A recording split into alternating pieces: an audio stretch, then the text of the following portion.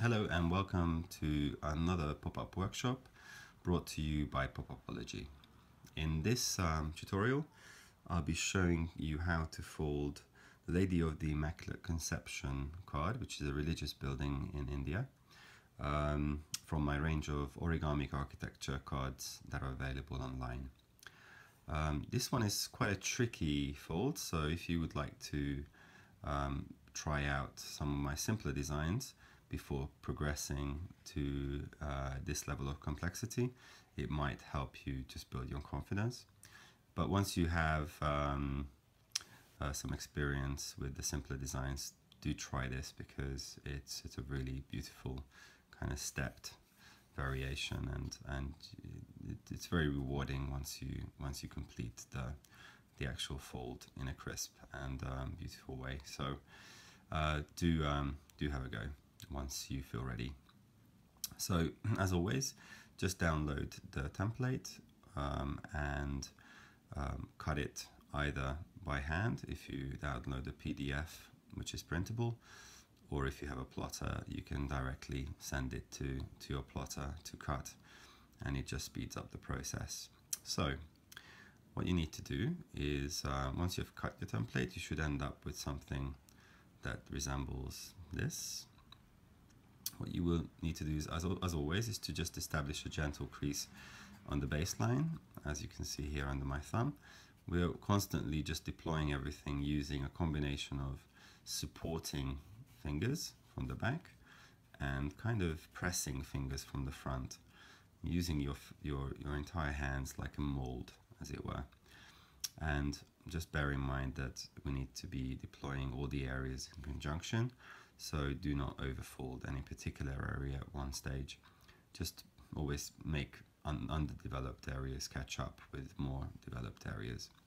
So what we do first is just, as you can see, just by gently pressing from the back, already our first volume starts to emerge, and by just shifting the focus from the back to the second large tier, you do the same kind of pressing in increments and bring that plane forward slightly, but as you can see, just a very shallow degree of fold.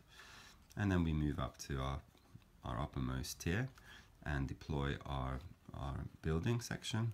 So the church just needs to be pushed from the back, and as you can see, it just pops out quite readily. And again, as you do that, you can go back to the level underneath it and further deploy, but just making sure it doesn't buckle anywhere, so just take care of it. And again, move further down to the baseline until you get to about this general degree of shallow fold. And now comes the tricky part, which is the step sections that run up these two sides of our design. But it gives a very intriguing and exciting kind of architectural element.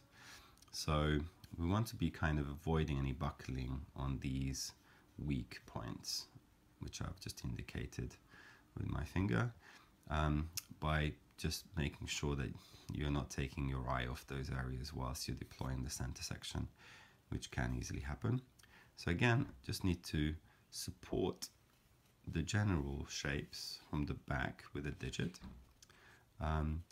along the lines of mountain folds that you can see here, by just pinching it from the front, and obviously by having that mold, sort of negative positive mold arrangement, it will want to come out.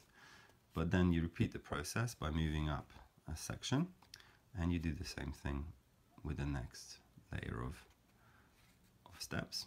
And it's not very dramatic, but it's very crucial that these areas are weakened somewhat before you attempt to collapse your piece.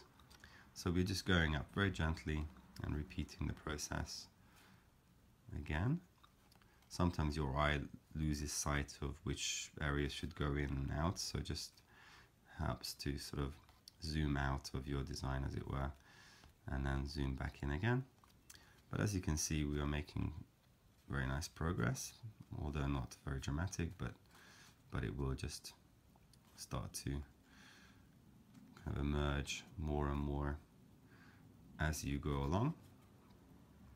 and progressively until you reach your sort of top level of steps, you want to just kind of again supporting the back plane, just pinch it forward both sides equally to an equal deployment.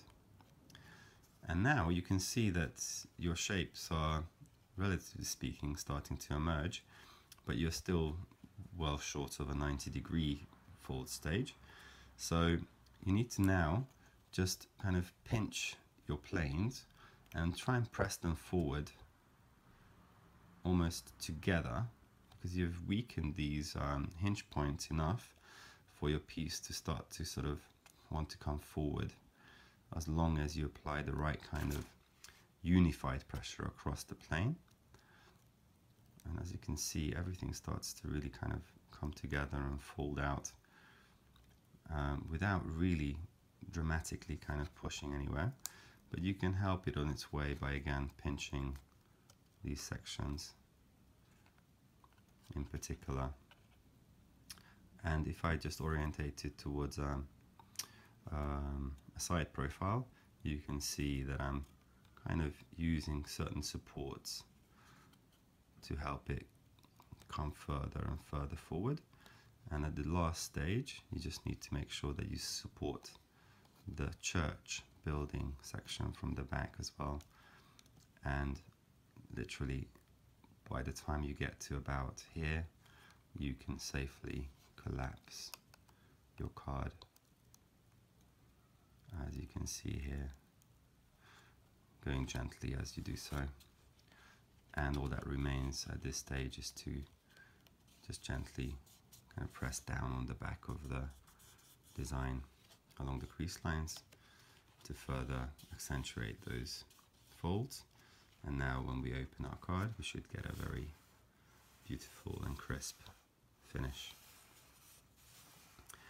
And at this stage you can personalize your design, your card, by decorating it, or if you wish, what you can do to eliminate this void left by our pop-up element is to use a different stock, different colored paper, or as I prefer, use a transparency sheet, which gives you a really beautiful lighting effect.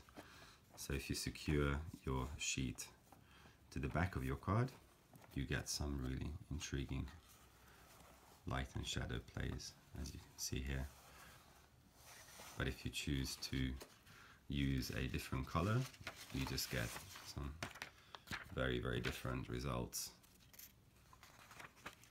So do try and experiment with different stocks by all means, and if you want to share your results, you can do so on my Facebook page by posting images of your personalized designs. So hopefully you have fun with this project, and do check out all of my other pop-up projects available online. So thanks for watching, and see you again soon.